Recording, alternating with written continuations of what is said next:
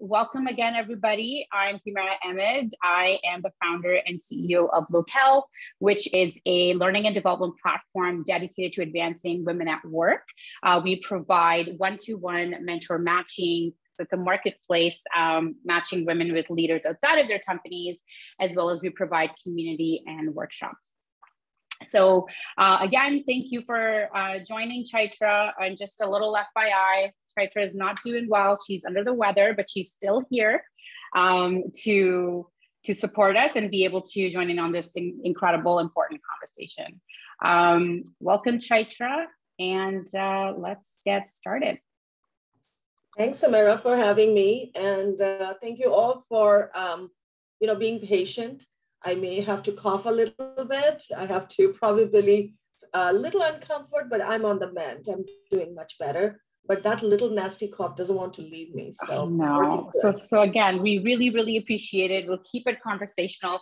But before we get into the questions, Chaitra, I would love to share a little bit of your bio. So I actually met Chaitra a couple years ago when our company was selected to participate in Women in Cloud, an incredible accelerator for women entrepreneurs in the tech industry to really bridge that divide, create access to billions of dollars in opportunities as part of Microsoft's initiative, and Chaitra is the co-founder. And I've seen firsthand how, Chaitra, you really champion women entrepreneurs. You show up, I mean, today's an example, you show up and you provide the opportunities, access to networks that women need. So Chaitra's bio, she is the co-founder of Women in Cloud, a community-led economic development organization for women entrepreneurs and professionals, driven by job creation, technology, innovation, and sustainable economic access for women.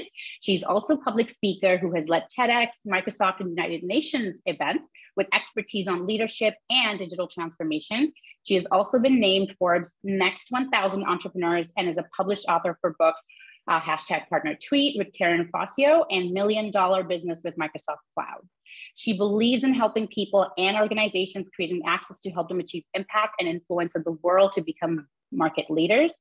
And there's also books that, if you're interested, our team members will drop in the chat here, as well as link to Chaitra's LinkedIn. So connect with her and you'll find she is hands down one of the best champions of women in tech. So welcome again, Chaitra.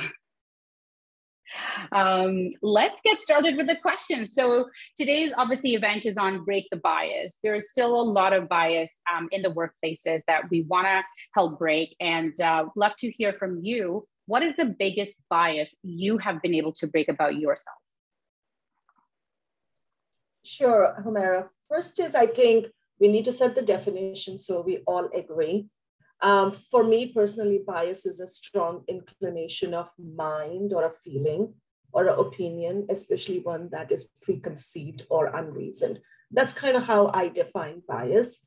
So when I think about the biases, that which I actually spend more time is looking into gender bias, appearance bias, group bias, blame bias, and confirmation bias.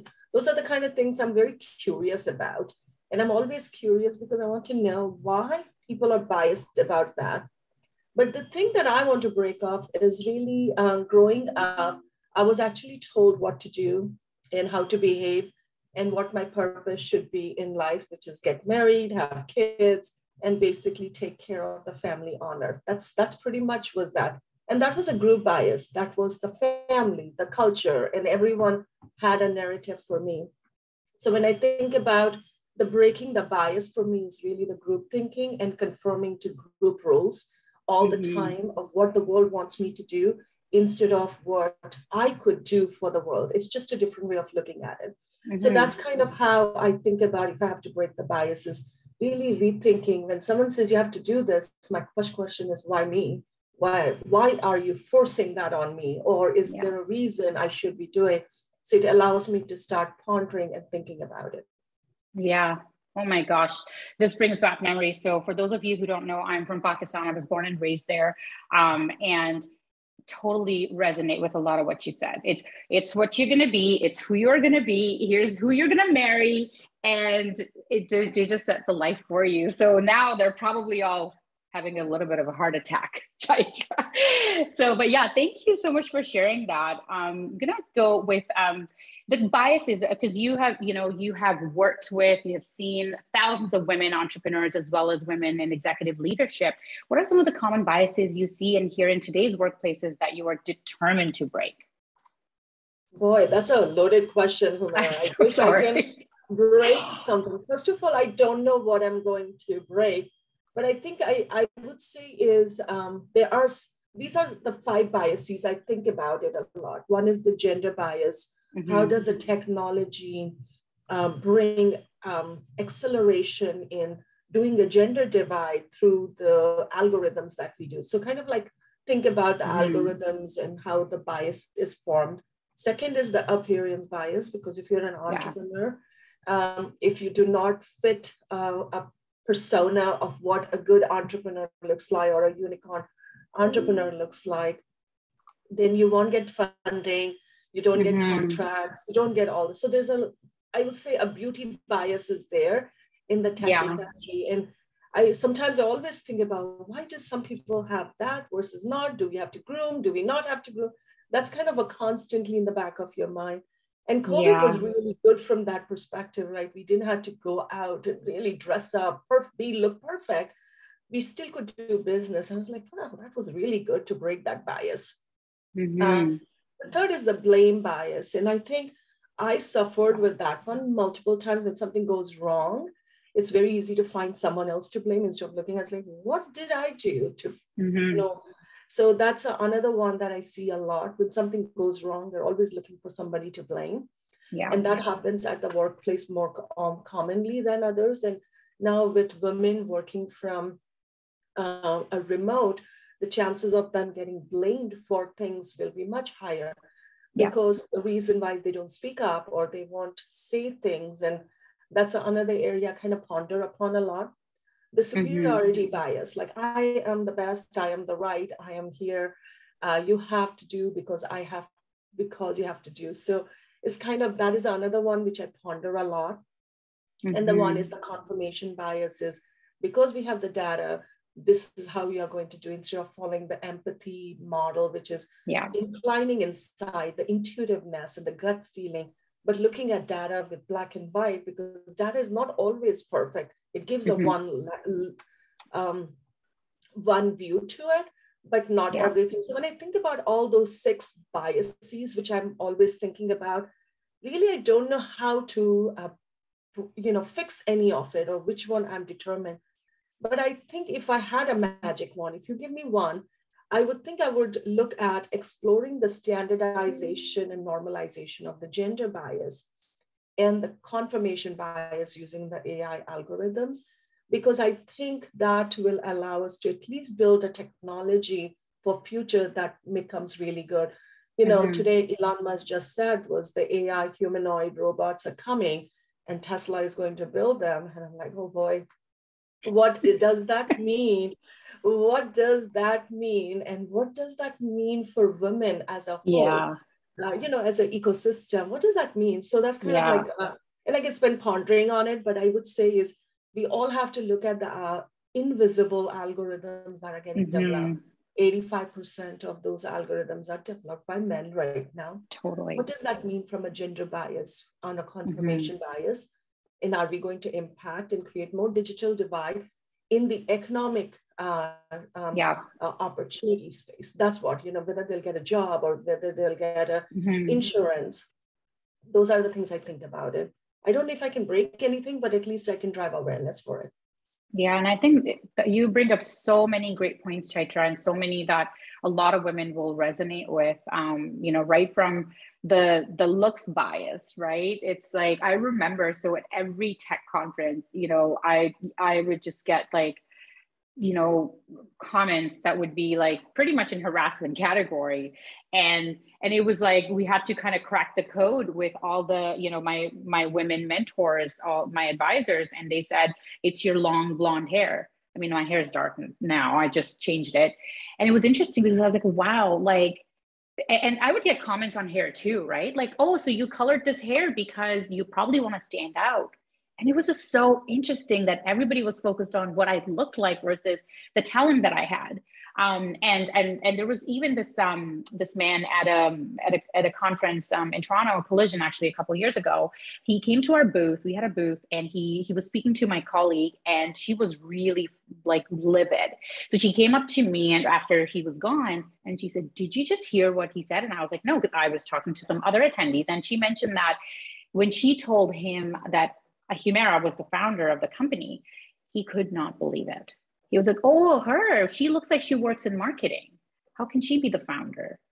So you're so right. True. Like So true. it exists. And it's like, well, anyway, so I do think that there's that in your point about Tesla is going to be building some more. We actually have Tesla. And one of the things that when we first got it, I noticed on our screen was that because it shows pedestrians walking around, right? So it looks like an older, I don't know, like color, but like older men. So all the people look like men walking around. So that was something I noticed. And my husband was like, "You're reading too much into this." And I was like, "No, like it's interesting how it just," anyway. So wow, like that is a little concerning, even though, I think we need innovation in all those spaces. But if women are not part of that, it's going to be, yeah. So thank you for sharing that. Sorry, I got carried away Yeah. with this topic. And Humera, like I think we saw that one at Oscars too, right? Data was called on it because of her appearance, Yeah. of how she looked, instead of her Yeah. talent, right? Yeah. So we see that over and over again. And I know it's a talk of the town right now, Yeah. but that is a appearance bias. So there was a bias, and they said it Yeah. mockingly, but it was not right. And if you think about whatever the reason is, just respect people as people. That's kind of Yeah. my Yeah. ask of everybody. No, that's a great point. I also hope that, I mean, that was such an unfortunate event too, but I do hope that people can start to look beyond women's looks and focus more on their talents like they do for the male counterparts. That's great. I mean, yeah, we have a lot to say on this topic, but let's look at what advice you would give to any women faced with biases who may not have a supportive network. Wow. First is you have to build one, and you have to build one with a trusted relationships, and you have to focus on, start with one or two, get your network right? It's really somebody you can trust in them. But my perspective, around advice here, I would say I don't think I have a advice for all of you, but I think I have a perspective I can share. I think you need to know yourself first before, going out and saving the planet and building the big network. You need to know your personal power. You need to understand what your personal power is. And nobody can break you unless you allow it to be. Nobody can disrespect you if you allow people to disrespect you, of course. And I've seen that personally growing up. I really didn't understand what a personal power is. I always felt like the power was getting lost and somebody could just walk over you. And I'm like, I didn't like it. I don't know why I couldn't speak up with. So that's the time I realized there are two worlds to work through. One is easy and boring life, which is you just can live in that world. People will say what you want and how it's going to be. And second is serving and being adventurous. That's the place it's difficult, where you have to come out and serve people, be creative, and allow you to learn about yourself a little bit more. Because when you're serving and being in an adventure state, you get to do few things for yourself. One is you get to know who you are at the depth of who you are. I have written like 5 pages about myself, about what makes me tick, what gets me upset, what triggers me, what makes me go out of the way to help people, and why I do what I do, and how do I break all these biases around me, and how do I spot it immediately. Second is, what value do you bring to the world? So whatever that appearance bias, gender bias also should disappear because of the value you bring, and you're differentiating yourself. And you also need to know who you're serving. You cannot serve everybody. You need to be very laser focused on how you serve. And then is what kind of adventure you're creating for you and the people around you. And once I kind of got that formula right, is knowing myself, knowing who I'm serving, knowing what I bring to the world, and was the kind of adventure I want to take every day, every year, every decade, it became very easier to lead the world with much more peace and happiness. And the people around me that I bring on is really, my goal is to invest in growing them and developing them. So I don't really spend time as like, oh, they're working for me. I never think that way. I say, this is my way of contributing to them and grow their life and create a platform for them that they become the next leaders and I get to work for them. How cool that would be, right? Yeah. So that's kind of the journey I want to take. And that's kind of how I look at it, is that's when you build a network and it automatically happens. So you don't have to really focus on networking. You're actually building a network. Yeah, that's a beautiful point, Chaitra, because one of the things that has worked so well just in anything that I've seen successful is that people give before they take, right? So finding that purpose and who you're serving and serving them. And then eventually you just build that amazing kind of like thought, like-minded thought leaders around you. And yes, you do have to, build that network and reach out and put yourself out there to have that, anyway, I do think that they say that your network is your net worth. So true. So true. Thank you for sharing that. What's the one bias, Chaitra, that you just cannot stand? And I know we've talked about some, but you always make sure to speak about this one particular bias and stand up. Sure. But I think we have like really good audience. Humaira, can we ask the audience to us, what is one bias you just cannot stand? And always make sure you speak about and stand up to. I want to know what people have to say, because that way we are interacting with each other, right? Yeah. But then I can talk about where I can stand. Since I do a lot of community work, Humaira, and I do a lot of, yes, the gender, definitely, yes. So when I do the community work, there's a couple of things that I look for. I really look for people who are there to contribute to the greater good. And when I'm doing work with people, and we have our stage, which is a speaking platform, and I want to highlight them as really one of the thoughtful leaders, powerful leaders, and influential leaders. But there are two types of people who come in that journey. And that's where the superiority bias comes in. Yeah. So, and I'm always looking for people who are not having that bias in them because they have in their mind, because they have a title or they have this big accomplishment and they feel like we're all working for them. And that's something for me is no in my mind. I feel as we are helping each other. Because you have a title doesn't mean that you're superior to us. Yeah. You're superior when you have added value to people's life and help them realize their dreams and their vision. So when an entrepreneur comes in and says, hey, I need access into the company, into the supplier ecosystem, then they don't really make that happen. That ticks me, really ticks me off. And I'm like, you have the door to open and you have the key to open. Why aren't you opening it? That's a superiority bias in action, because they want you to serve them in a way so then only they'll open. So that's what I'm looking for. Then when you're speaking on the stages, I have people who are Madonnas and they're pre-Madonnas. So people who are Madonnas, who are very easy, they will make time to come and do the best thing, but they're pre-Madonnas that I have in my ecosystem too. And I'm only like, okay, usually that's the time. I'm like, that's when I know there's a superiority bias happening in their mind. And they think they're doing me a favor. And I'm like, no, you're not doing me a favor. We are doing a favor.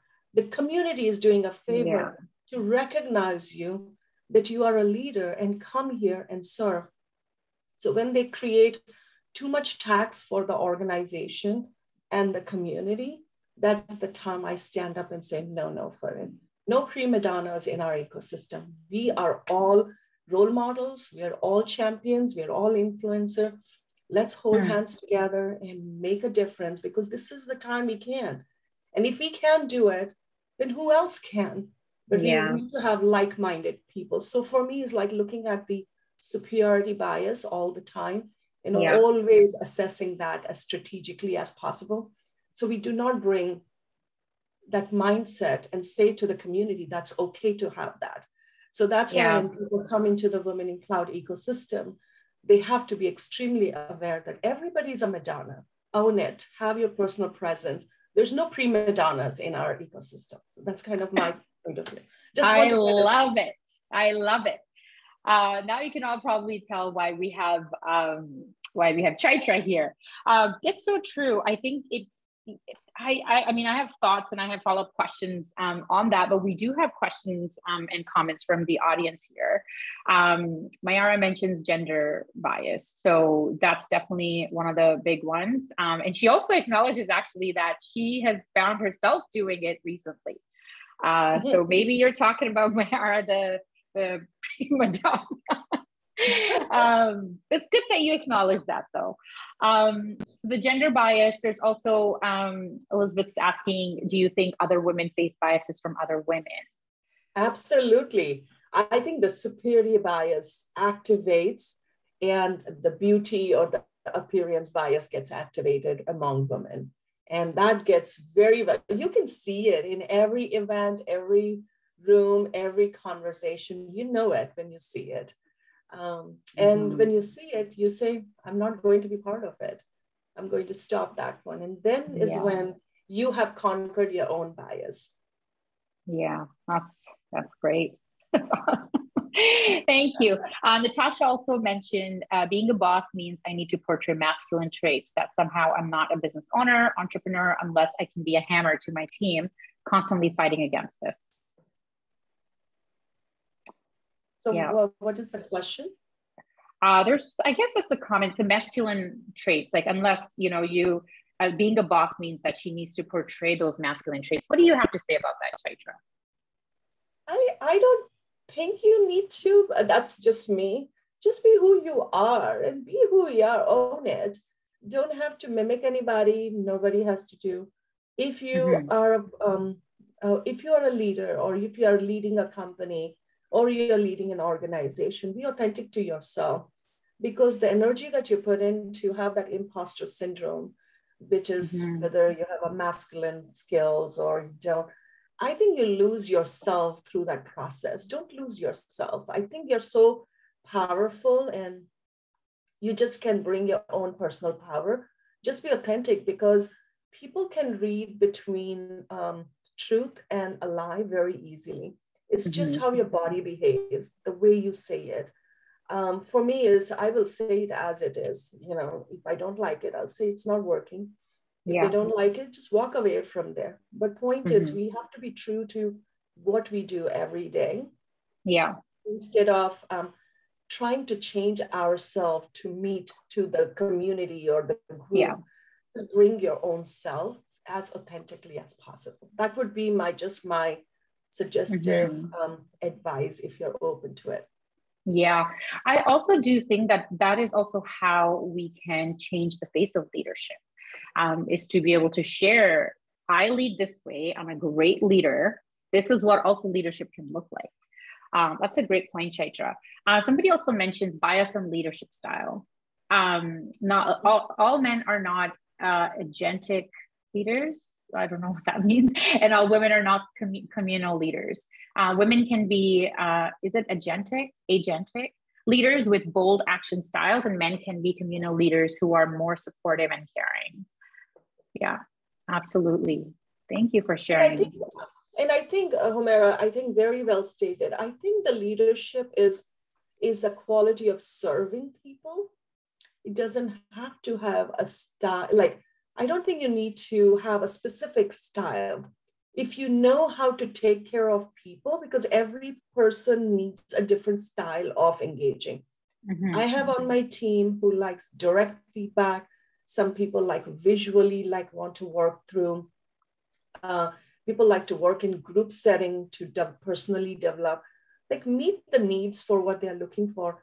At the end of the day, one of the questions I always try to really focus on is what matters to them at this moment.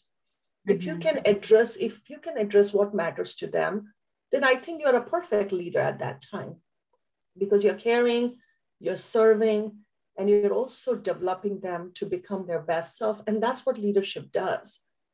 Leadership is not about standing on a pedestal and saying, I did this one, because there are thousands of people making that happen. So yeah, it's really I would say a skill that you have to develop about taking care of others. No, thank you for sharing that. I think, unfortunately, a lot of people also, I mean, they would start companies or join companies for titles, and that ends up not working out so well for obvious reasons. So thank you for sharing that. And also, Cheryl, thank you for your comments about what, I wasn't so sure about that, but Cheryl mentions that agentic is associated with masculine and communal associated with feminine, yet gender is a spectrum and leadership style vary greatly based on the person, not the gender. So true. 100%. We have one more question, Chaitra, and then we can see if our community has any more questions for you. So who or what helps you get through challenging situations? Oh boy, aren't we all in challenging world right now, from COVID to war to inflation? Boy, every day is challenging. Yeah. And I think about it, I don't know how we are surviving through it and also thriving at the same time. But here is how I kind of deal through it. I like to have alone time with myself where I can introspect, think clear, so that I'm really rational with my emotion. Because as a human, we are very irrational because of the bias we have and the upbringing that we have. So I have to have that time to think. And whenever my emotions are pretty much stirred throughout the day, from one meeting to another, to conversation, and sometimes gaslighting, sometimes, issues and crises that we are going on, I like to have that alone time with myself just to think through and be true to myself. The second one that I really go through is validating conversation on ideas or directional decision with my personal board of directors. So that way I know I can rely on them, whether it's finance or legal or approach, or maybe even just as my emotional state that I'm going through. And one of the time, I'll tell you, it was like right before December, like I would think it was November. I don't think I've never felt that helpless in my life, because my son was leaving to abroad in the midst of COVID. My mom was not doing well. There were just a lot of issues with everybody having COVID, and the family was struggling.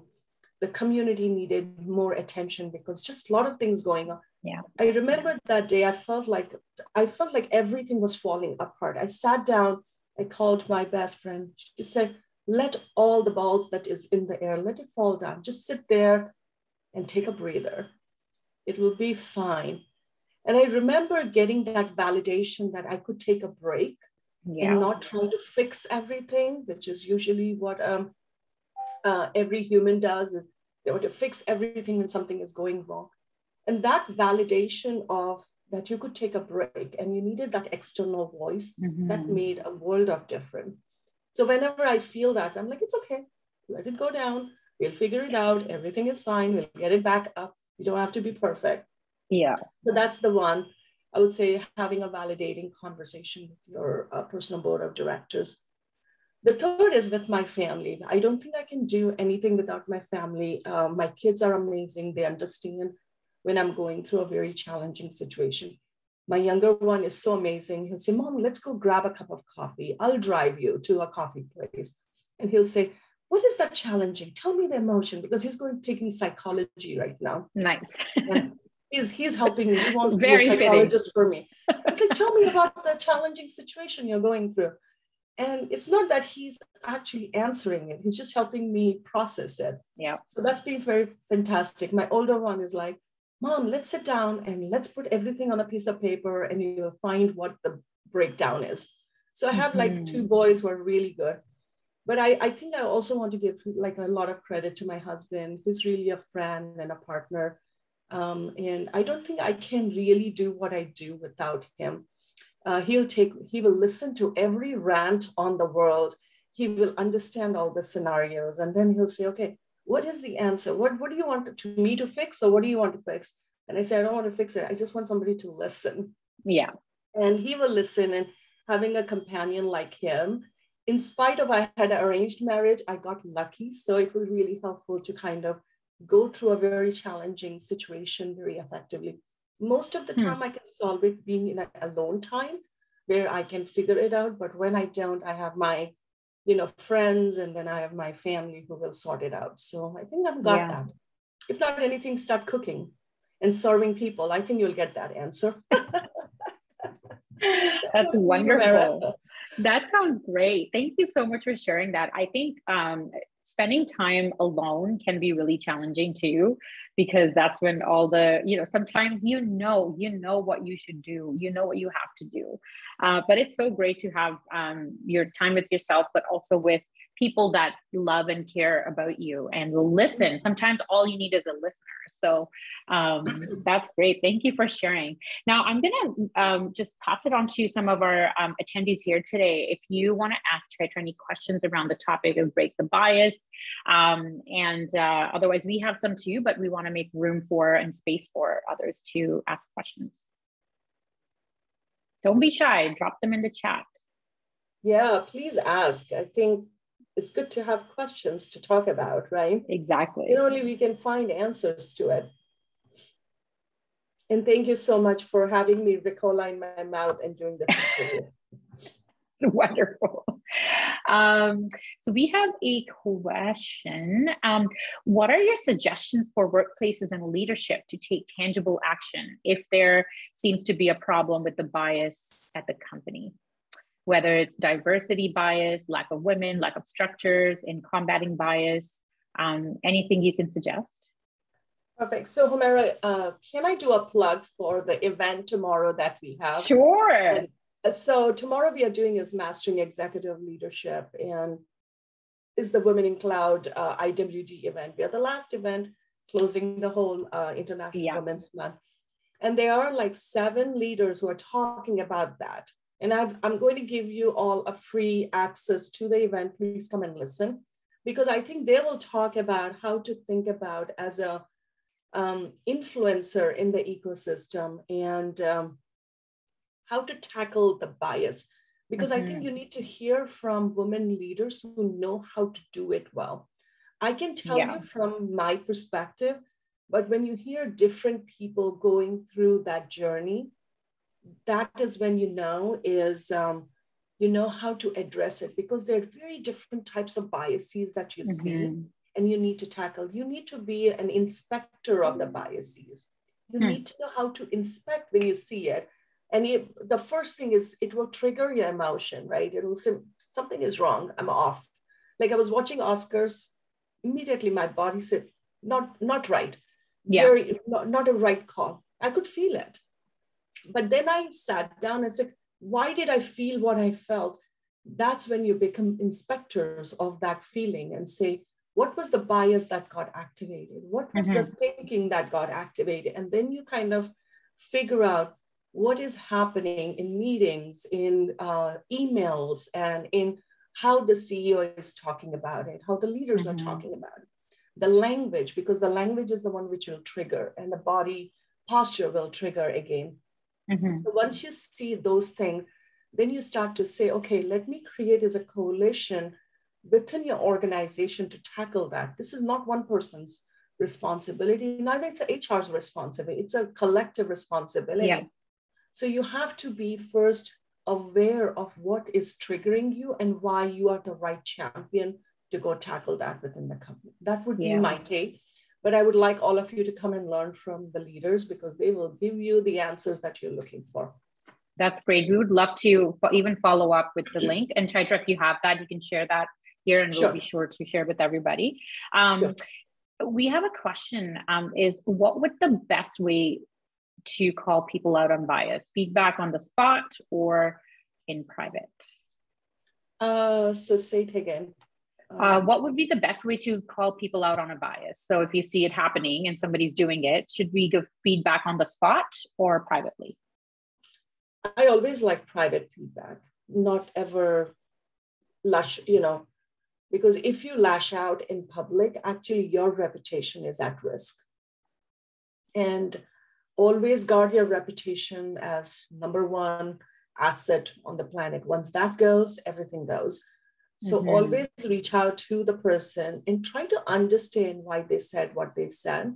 Yeah. And then basically say, here's how I felt. This is what I saw. Is that how you wanted to react? And is this how you want your reputation to look like? Usually when you talk about someone's personal brand, usually they'll back off and they are more open to listening. So kind of focus on them. And sometimes you'll realize it's something stemming from their childhood, something from their upbringing, something for the way they have been groomed and they've been told. So it's really not personal. Sometimes they don't even know that's happening. So that's my thing, is personal. Yeah. I would ask though, thank you, Chaitra, for sharing that. And discount code 2, complimentary. So yeah, thank you so much, Chaitra. That's amazing. And I've attended so many of your events there. I always take something away, and I'll do my best to join that as well. That'd be great. Yeah, of course. And one of the things too is though, like if you see, say in a room, and just something that came to mind, I get asked this a lot. So, if you're in a room of people and, there's very few women, and a male colleague says something inappropriate or almost like to make the other person feel less, in front of everybody. Sure. As the other one of the few women, is it like, can we say something? Should we say something? Like, what are your thoughts on that? It all really depends upon the situation, Humaira. We have to look at situation by situation. Some needs to handle personally, something needs to be handled openly. But if the person has felt it really personally, right? It's important for the person to speak up and say what they are going through. It's very important to acknowledge. Having the third person say for them, or a second person to say for them, basically they are actually representing their emotion to others rather than the person who's going through that emotion. If you don't speak up, you're actually giving your personal power away to someone else. So I would say is own your personal power, have the courage to talk about it. If you don't, then no one can talk as perfectly as you can for yourself. If you can't defend yourself, don't expect others to defend for you. So my thing is, if you felt really bad, if there was a leader in the room and you felt that one was not right, you should always talk to them and say, this is how I felt. I would like you to kind of put some good boundaries for everybody so they don't cross in the next meeting and they're making an acknowledgement of it. When you are a leader and you felt something was wrong, I had one of those instances, I would say a couple of months ago. I literally had to call out, say, I don't like it. You're snapping and I don't like that behavior. Immediately had to cut it off. It felt rude for them, really rude. But I also had to say that kind of boundaries, that kind of behavior is not acceptable. By demeaning somebody or saying something about somebody was not good. People did not like, the team did not like it, but I said, I will put my foot down when things are not right. When the team member is disrespecting the other team member, snapping and being rude or belittling them, that should not be acceptable in a collaborative environment. That's amazing. And I know it can be hard for a lot of people to do that, but it's so important because then you're setting that example for others too, right? Like if you let it go, then it perhaps could mean that it's acceptable. Absolutely. Yeah, no, thank you so much for sharing that. Any other questions from the audience here? We have such a great group. I know some of them, but I would love to see if you have any questions around, biases in the workplace that perhaps you have faced or you have seen others go through, or perhaps something that you get, you are open to seeing how you can help navigate that for your teams. I'm going to make a little bit more space and then I do have a question.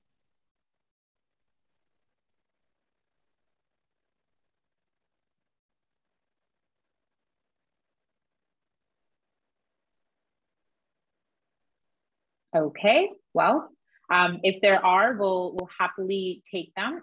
But in the meantime, Chaitra, what are some of the best resources you can suggest for people in tackling bias, whether that's books, whether that's people should set up ERGs? And actually, I do have a question on ERGs, but what are some of the resources you can suggest?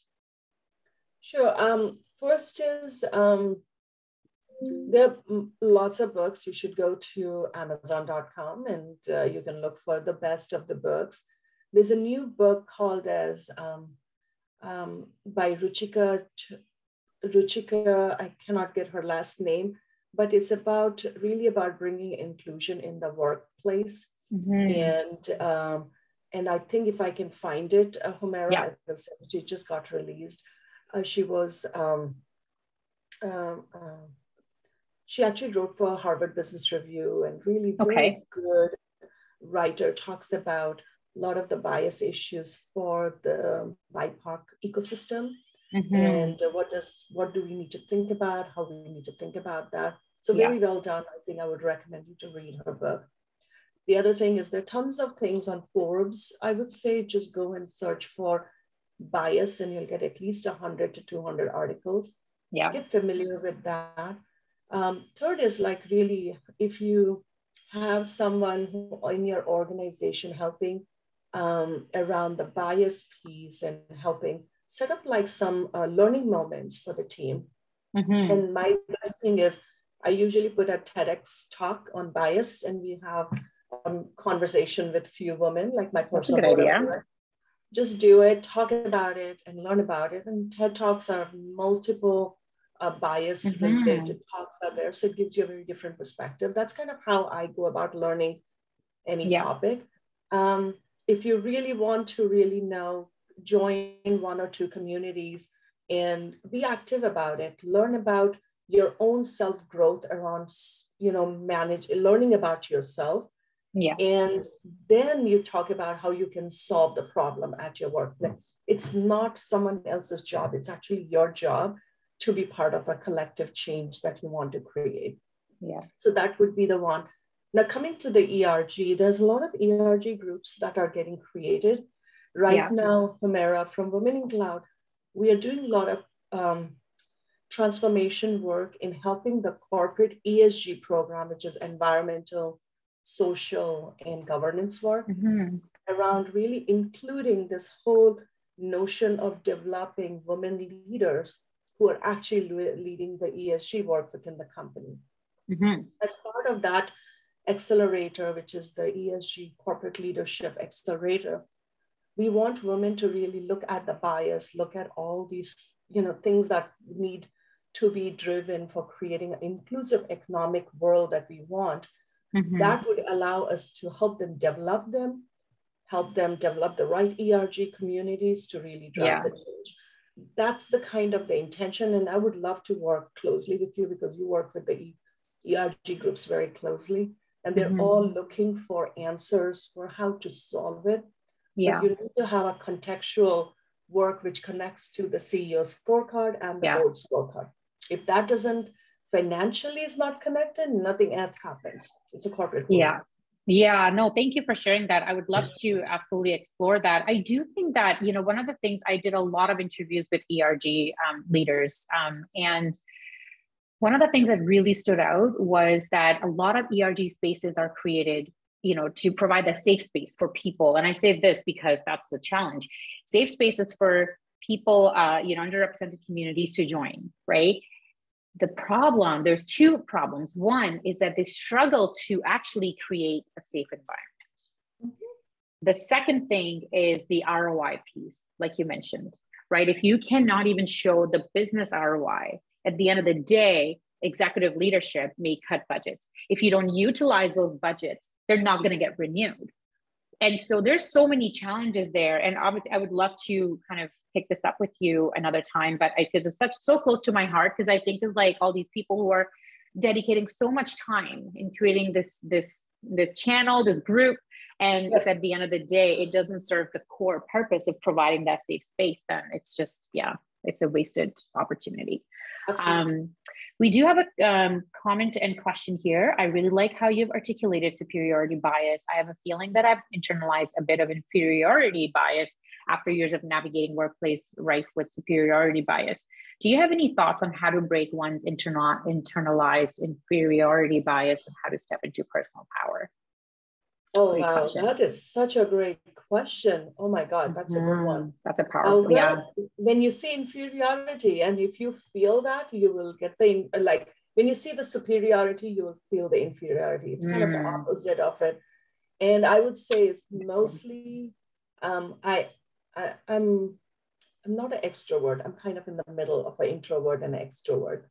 And inferiority bias usually driven through envy and jealousy, because you can't do what the other person is doing and you're kind of like struggling to figure out why it is.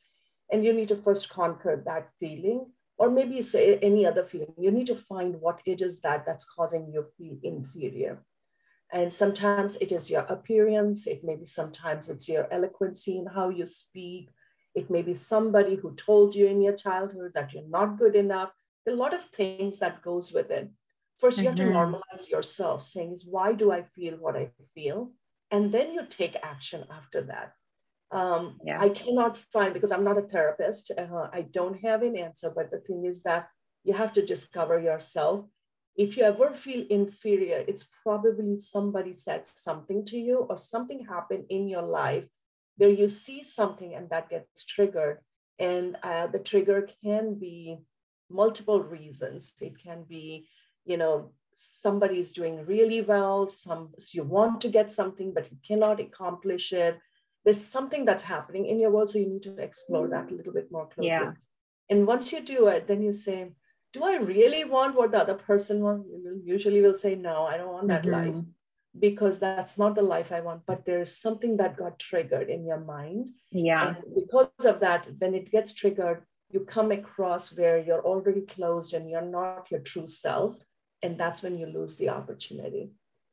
You don't speak up. That's a great point. It just brings back memories of, growing up in Karachi, Pakistan. There's a huge class system there. So if you're not rich, or if you don't have certain car or whatever that might be, growing up, we had a lot of that money inferiority or superiority, depending on where you were. And it's been so hard to break that. But obviously, Canada has humbled a lot of us, which has been great. Immigration does that to you. And then you also learn, what truly matters to you. And is that really important? I've had a lot of friends in the past that, around them, I would feel that way. I would feel inferior. And then it was my internalized, kind of bias or complex, I would say. And then over time, I'm just like, it doesn't matter. It really doesn't matter. But thank you for sharing. Immigration definitely is humbling for a lot of people. But yeah, that's so true. I think there is, once you learn, one thing actually just came to mind is that when I started to do a lot of public speaking, and because I knew that I had to get out there, put myself out there and be, my authentic self. And it's been a journey. But I remember for a long time, I just would, and even today, like sometimes I get really nervous. But the reason for my nervousness has changed. Initially, it was like, what are people going to think? Am I looking okay? Am I presenting okay? What if I don't say the right word? Because I still call myself ESL from time to time, because I may say something that you may not understand. And so there were a lot of those things. And then one day I realized, like, if I move the focus or shift the focus from my looks to what I have to say, which is why people are there, I'm not a Kardashian. Like, people are not here to see my looks. People are here to listen to what I have to say. So I've been focusing on that. And then, pictures started to come, and sometimes there would be pictures where my previous self would have said, no, you can't put that out there. And then I was like, you know what? Don't care, because I don't want personally to focus on what I'm looking like in any given photo. So it takes time, you have to work on yourself and and be brave. So thank you so much, Natalie, for asking, and Chaitra for that beautiful answer. That's That's great. Well, we're coming up to Thank time. you. If there's any final questions for Chaitra. Chaitra, thank you so much. I mean, I know you're not feeling well, and you know you're showing up, you're making it work, so we appreciate it. We're not going to keep you longer if people don't have questions, but this has been really, really enlightening. We do have a question. It was once widely believed that being an extrovert with a superiority bias is the way to succeed at work. It obviously stems from an extremely patriarchal system that rewards individualistic, egoistic, destructive behaviors. It is now said that introverts may actually be better leaders because they are more observant and have been in the inferiority space and actually get the work done instead of getting by with just charms. What has your experience been with that, or in that regard?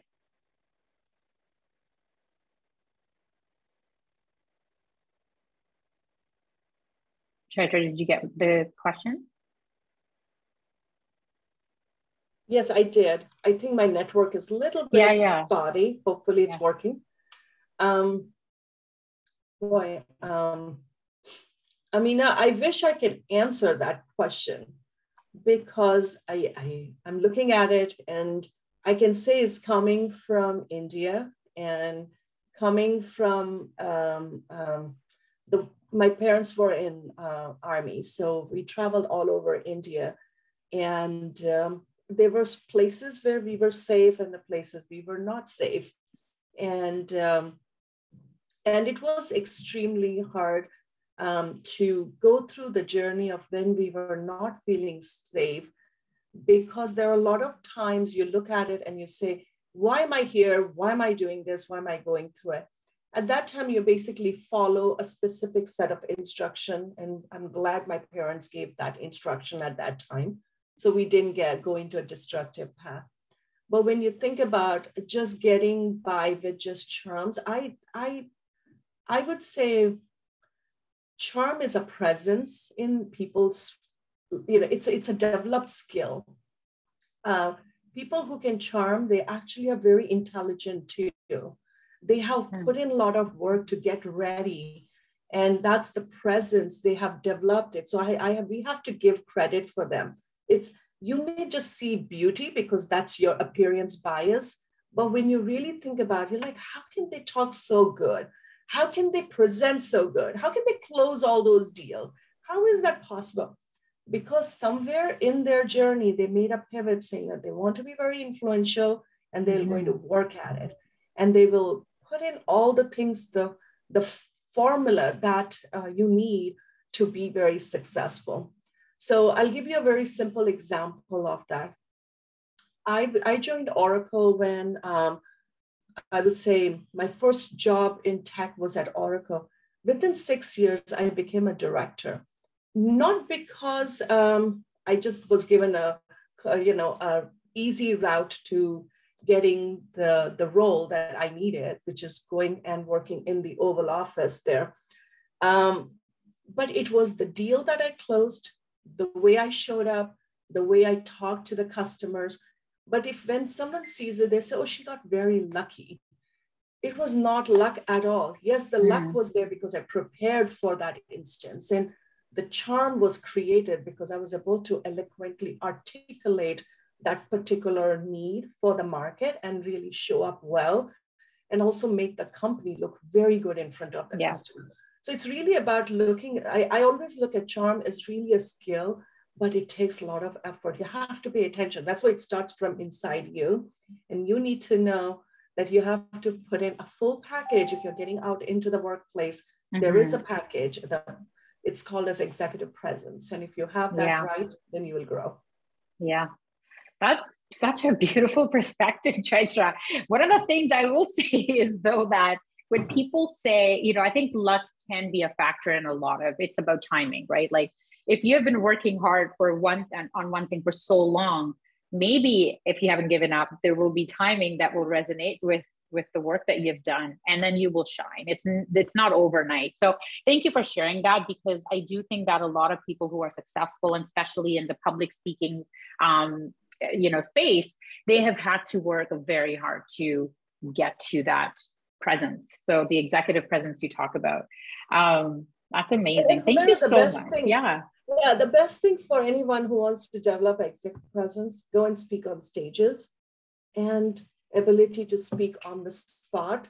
And any question they ask, that you're able to kind of answer it. If you can get that with confidence without getting, flustered, then you will get automatically, you'll get the presence, because Yeah. the public speaking is a very unique skill you have to develop. I didn't develop till 35, actually. It was hard for me. And then my manager said, if you have to grow, Chaitra, you have to really get it right. So I got a coach, I worked on Toastmasters, worked through the piece, but that is a very important element of, charm, building your charm. Yeah. Yeah. So charm is built. That's amazing. Thank you so much, Chaitra. So many golden nuggets here. We're going to be putting this together in a blog post format. We'll be sure to share that with you too, Chaitra, for any feedback if you have any. This is recorded, so we'll be sharing it with everybody and those who were not able to join us as well. But thank you again so much, especially again, this is what I say to everybody. You showed up. I mean, you're not well. And I mean, so I really appreciate it, but people show up for yourself, show up for the community, do what you can. And let's all, I think it's a collective. One thing you said, Chaitra, really, I wish for everybody to know this. It's not HR's job. It's not just the leader's job. It's everybody's collective job to make sure that we're breaking that bias and moving the needle faster. So thank you so much. Really such a pleasure to have you, and hope you're feeling better soon. And thank you all for joining us today and ending Women's History Month with a huge bang. So thank you. Thank you, Humera, for having me.